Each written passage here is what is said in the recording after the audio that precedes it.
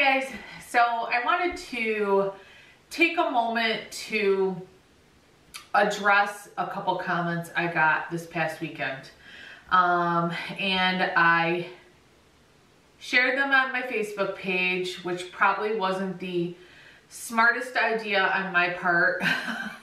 But I was really upset about them, and you can't change the past. You can only change the future. So I just wanted to come out on here and apologize for even sharing them, and even discussing them on my Facebook page. They both had to do with the care of my boys. And I take that very personally. And my husband said I'm too sensitive. And I'm a sensitive person. And so doing YouTube and sharing my boys and some of my life probably isn't the smartest thing for me to do, since I am. But I love sharing with you guys, and I've made so many great friends and gotten to know so many people from all over because of our love of our animals. And I just want to say that we all have different ideas of what we think is best for our dogs, cats, any kind of animal you have. Their care, what we feed them, the treats we give them, the toys we buy them. We all have our what we feel is best for our animals. And I just wanted to say that when you make a comment or on my Facebook or on my YouTube channel, maybe say it in a way like, one of the comments was just poison in all capital letters under a photo on my Facebook page of my boys waiting to get their heart guard. They just put poison.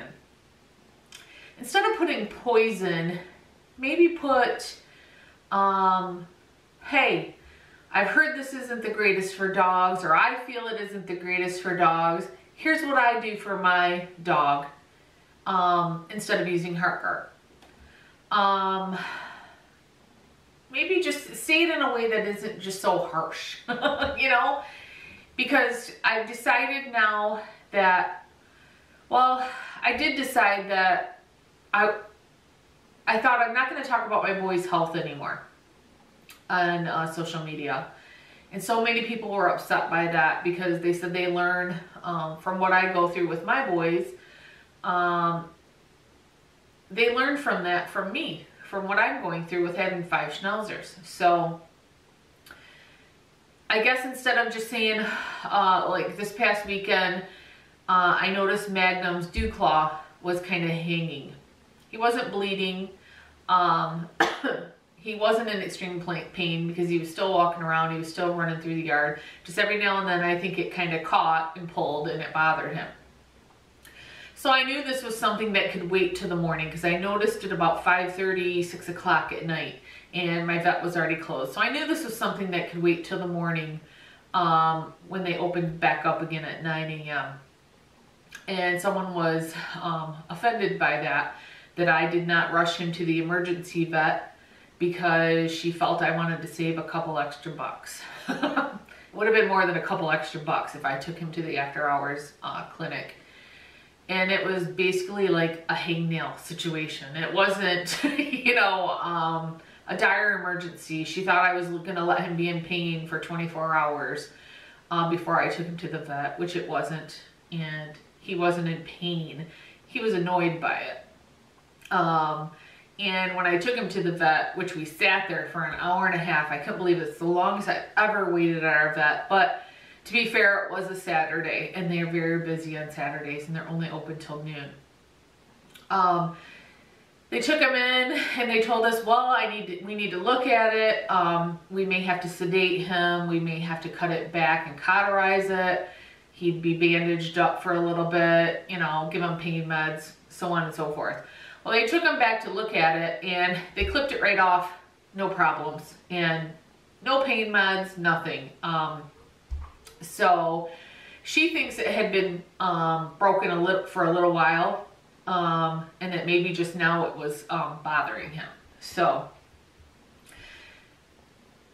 So I just want, to bring up that story is because I just want to say that just like with our children, with dogs, I'm home most of the time with my dogs. So my dogs and I have a really close bond. It's almost like with my children. I know when they're sick. I know when they're in pain and hurting. Just like with when my children were little, when they couldn't talk. I know when something's wrong. Just like when Max had his spinal stroke. I'm just going to call it a spinal stroke because there's a big name to it and I can't ever remember it or pronounce it. Just like when he had his spinal stroke, when I was standing at the kitchen counter at our other house, and I had let the boys in, and they had been playing out in the backyard. They continued the playing inside, and I was standing at the kitchen counter, and all of a sudden it just became this eerie silence after they were playing.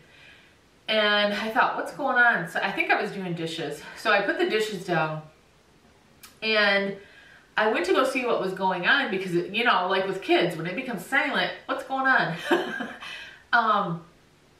I walked out, and Miggy was looking at me weird, and I looked at Max, and I don't want to start crying, guys.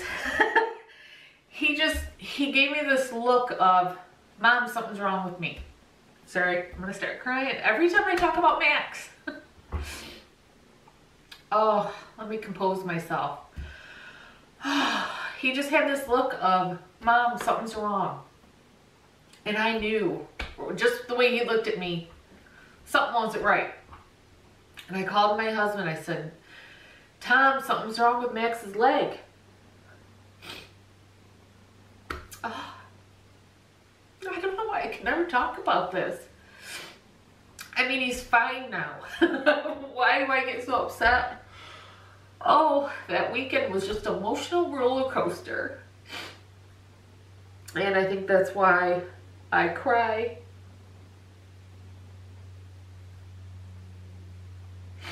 Hold on, guys.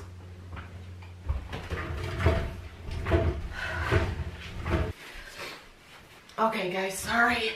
I just get that ugly cry going on, and I don't want you guys to see that ugly cry. And I'm sure my face is all red now too, because whenever I cry, my face gets all red. Oh, I knew I shouldn't have done my makeup. I thought, oh, I'm gonna make myself look nice for my viewers. I usually never have any eye makeup on. Not always looking my best. But anyways, I knew something was wrong, and I remember telling Tom, something's wrong with his leg, he can't move it. And my husband was like, oh, he probably just sprained his foot, or maybe he caught his toenail on something. He was basically trying to calm me down, because I was in a panic. And I said, no, Tom, it's something else. Something is seriously wrong. And I remember I said, I'm going to the vet. I hung up the phone, and I put the other boys in their crates, and I grabbed Max, and I was out the door. I don't even remember if I looked decent, what I was wearing. I ran to the vet. And I guess that's why the one lady's comment really bothered me. Because I thought that my video showed how much I love these boys and how I would do anything for them. And I guess it just really bothered me, and I was like, I'm not sharing our health anymore. I'm not talking about my preventative treatment anymore. I'm not talking about anything to do with their health. I was just so upset. And so many people in the comments said, please don't do that. Please don't change sharing, because it's helped us so much. And you're right. I can't let one person's comment who doesn't know me affect what I do. So I will share what goes on with their health. And I'm going to try to get tougher skin. I'm going to try to get tougher skin. And I know a lot of you say, just let it roll off your back. You know, just ignore them. But you guys don't know how many negative comments I get, and it is unreal. And I know as I get more subscribers, I'm probably going to get that. And I have to know that, and I have to get thicker skin. I only share them every now and then, which I'm not going to anymore because I don't want to give any recognition to nasty people. So after this video, there will be no more speaking of rude comments. I will never bring it up again. But I just wanted to explain to some of you on my Facebook page why those comments were bothering me so much. And like I said, they'll never be spoken of again. Because I feel like by me doing that, after I thought about it, after me doing that, sorry, I'm watching my boys run around outside. I put them outside so they weren't making noise while I talk and distract me, which they're still distracting me. As I see them chasing a squirrel going across the telephone wire out there. They're just so funny. See, they've distracted me and now I can't remember what I was talking about. Oh, I decided I'm not going to give those people power over me. And by me addressing them, that's exactly what I did.